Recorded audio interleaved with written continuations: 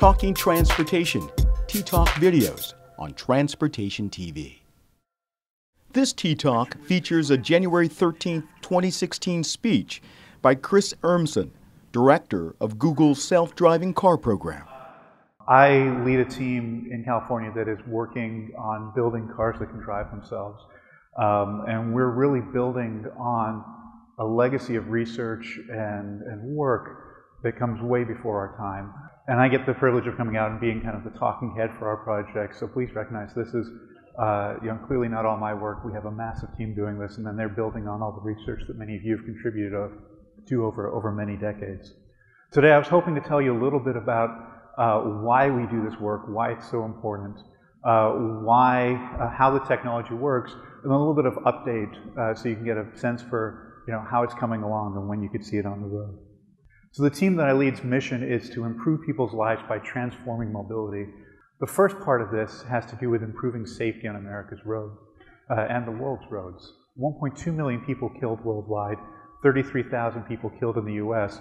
And if the early numbers this year are telling, that number is going to go up to probably around 40,000 people. We've worked hard to improve our infrastructure, but we grew vehicle miles by 38% between 1990 and 2010. And we grew road lane miles by 6%. So there just isn't the road to put all those more cars. And this has a very human toll. So if you take the 50-minute average commute every day that American workers have, 120 million workers, that turns out to be 6 billion minutes per day wasted. You divide that by the average lifetime, that ends up being 162 lifetimes wasted every day, sitting in traffic getting between point A and B. So there's a real human cost to all of this challenge, and so there's an opportunity there to do some real good.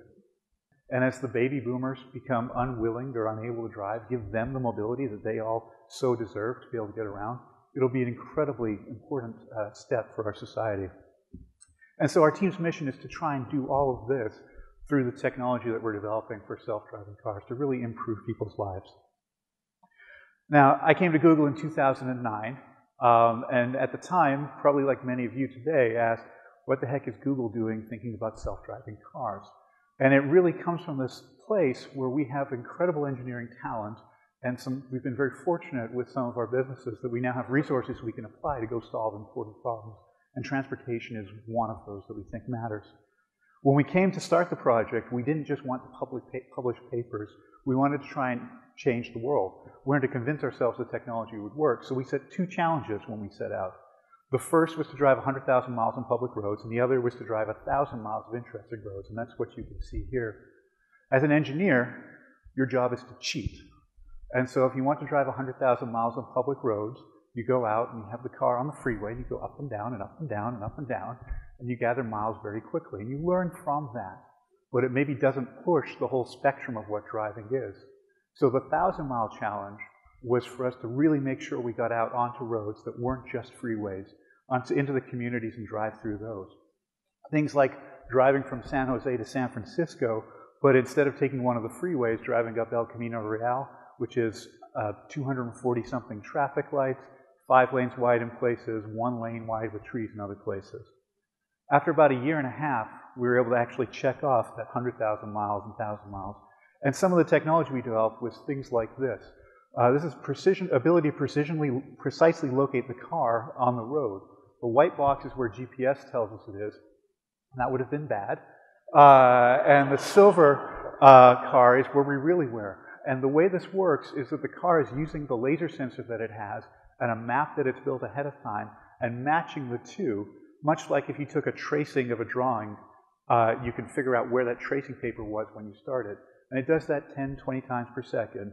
And with that, we can figure out where the car is to better than 10-centimeter accuracy anywhere that we have a map, and deal with things like bridges that are overhanging or cliffs.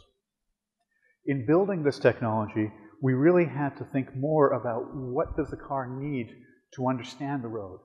Solving the freeway problem is comparatively simple. As we drive around in neighborhoods, we really need to see right up to the skin of the vehicle, but also out to hundreds of meters in all directions. And so what you're seeing here is the data from the sensors that we have custom engineered for this vehicle, allowed to sweep all the way around at relatively high frame rate. We really are in kind of that Chinese proverb sense of interesting times. in transportation. There's a lot of change happening with automation moving across all of the different domains. And I would ask for many of you to help us in kind of bridging the gap here from research lab to the road and help do something good for the world. Thank you so much.